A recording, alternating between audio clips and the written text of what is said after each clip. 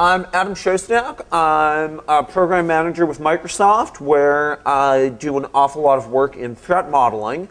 And I want to talk today about elevation of privilege, the easy way to threat model. And why do we need an easy way to threat model? As security experts, we've all learned how to threat model. We have an understanding that you think like an attacker and you take a system apart. And we've all learned how to do this really well, right?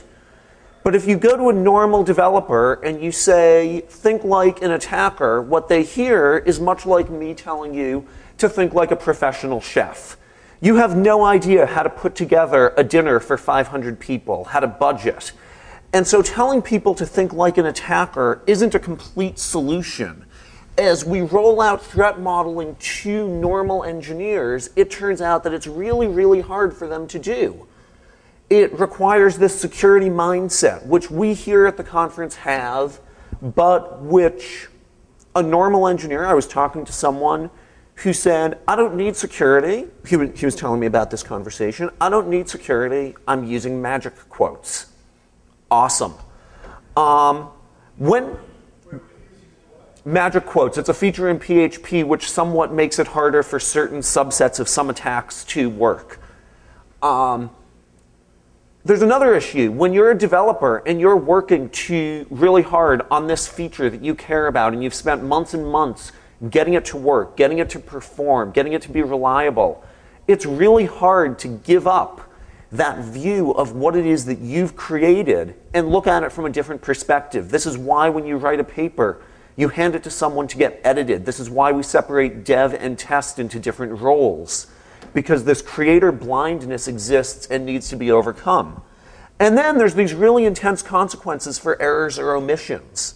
And so this all leads to one very natural conclusion. Let's not ask developers to threat model, which is a great conclusion, except developers know something that we as security experts don't know, which is they know all of the ins and outs of what they're building. And because they know all the ins and outs of what they're building, they're in a really great position to threat model if only we can help them do so effectively. And so, when we used to go out and train developers to think like an attacker, it didn't work so well. So over the last few years, we've really improved the way we train people to threat model. We've improved our tooling a lot to work better, and I want to talk about two ways in which we did that. The first is the SDL threat modeling tool. This is a free tool from Microsoft, and it makes the main goal is to make threat modeling flow better for a broader set of people. And the way we did this is pretty simple. We made it simple. We made it prescriptive. We included a lot of self-checks. So when you start out, you start by drawing a picture of the software you're building. In software, we all draw pictures. So the developer knows how to do that. It gives them feedback about the picture they're drawing for threat modeling purposes. And it's right there on screen with them. Second, it guides you through analysis of threats and mitigations using Stride. I'll talk about Stride in just a second. And it integrates with bug tracking systems. Now, if you think about it, I've got 20 minutes here. Why am I telling you this thing integrates with bug tracking systems? It seems like an odd point to mention, but the reason I'm mentioning it is because a development shop that ships a lot of software handles bugs.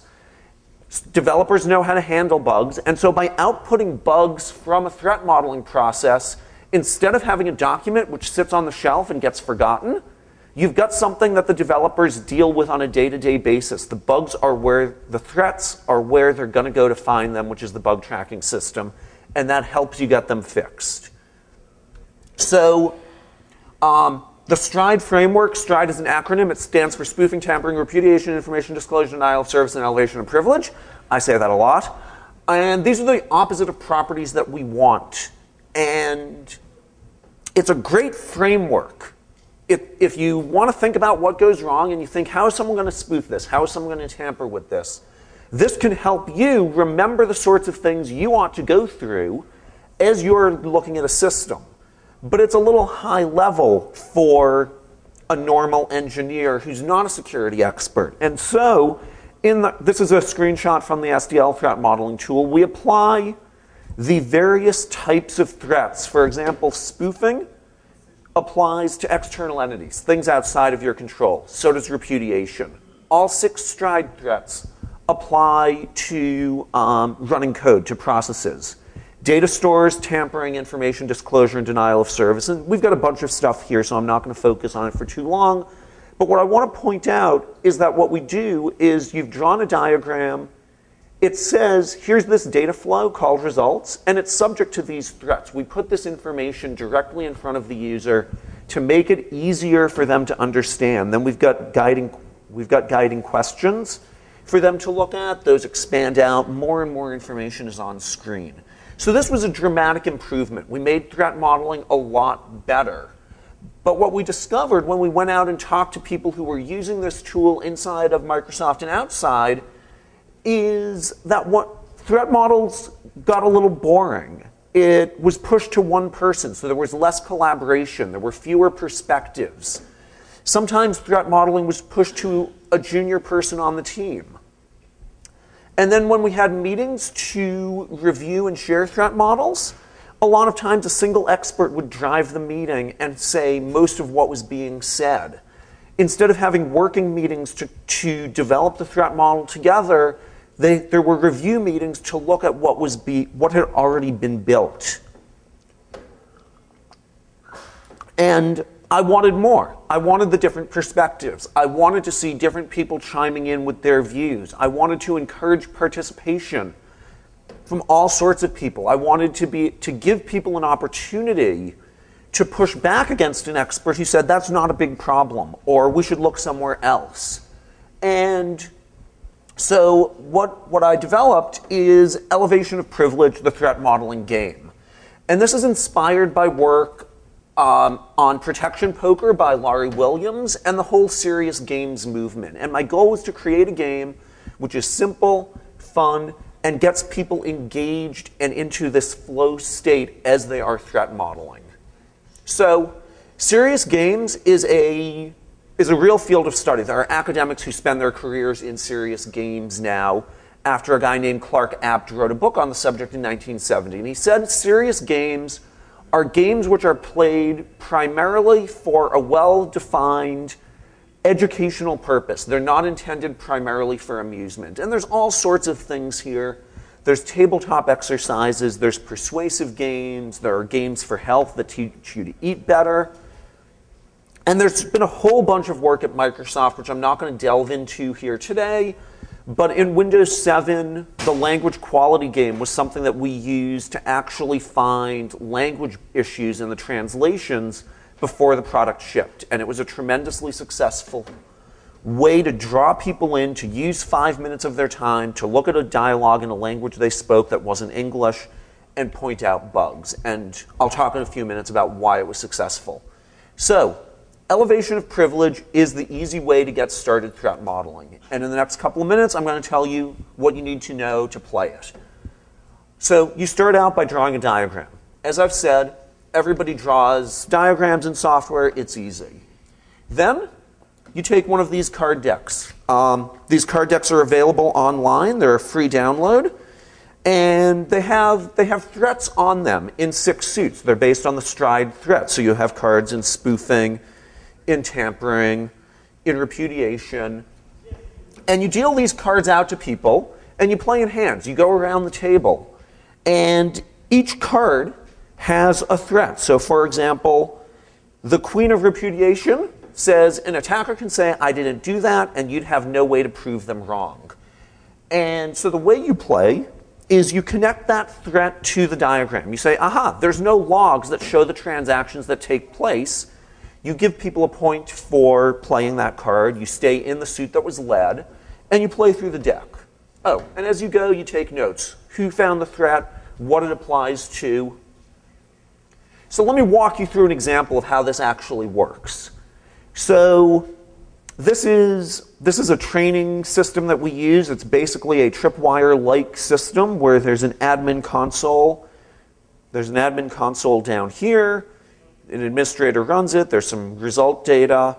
or about the configuration, and it sends commands out to the host software on a variety of systems and gets integrity data back. So if we're going to play Elevation of Privilege, Alice might lead and play the 3 of Tampering. And the 3 of Tampering says an attacker can take advantage of your custom key exchange or integrity control, which you built instead of using standard crypto.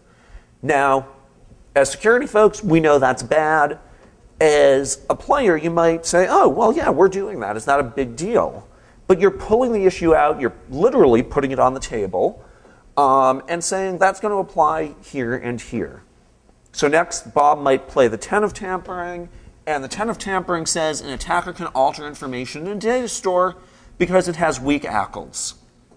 So we know that, or the developer might know, that that applies to that data store down there because they haven't set ACLs on it, or they needed to modify them to make some test run, and they never switched it back. So Charlie might play the 5 of Tampering. An attacker can replay data without detection because your code doesn't provide timestamps or sequence numbers. And that might apply there.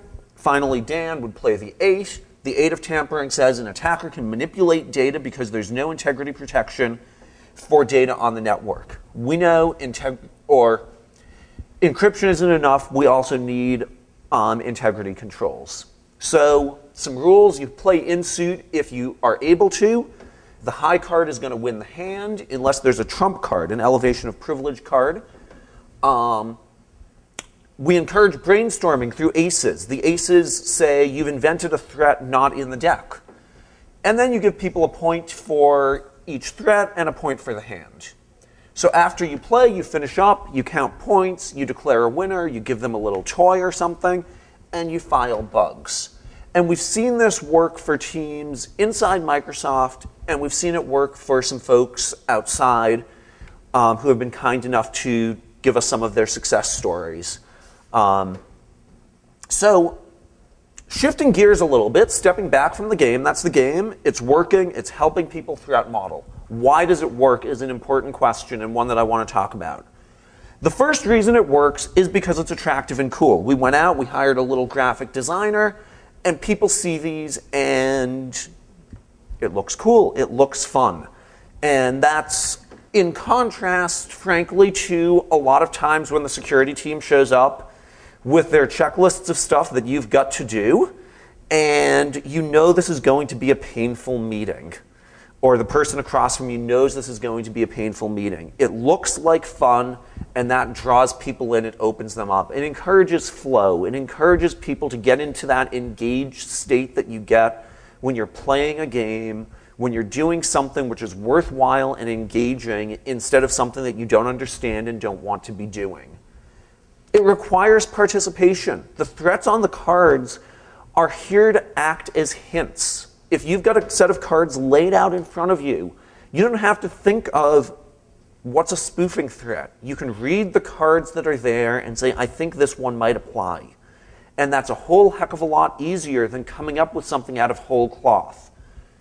So there's also instant feedback. You read the card, you say, does that apply? People agree or they disagree. And then you move on. It's not, you've got a whole bunch of people, they're doing the threat model off on the side, and then they discover they made a mistake, they wasted 3 hours doing something incorrect.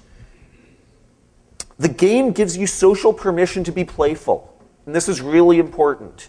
The work we do is important, it's serious, there are consequences. But when we call it a game, we encourage people to think creatively. We give them permission to go and explore an idea a little bit. And we give them an opportunity to disagree.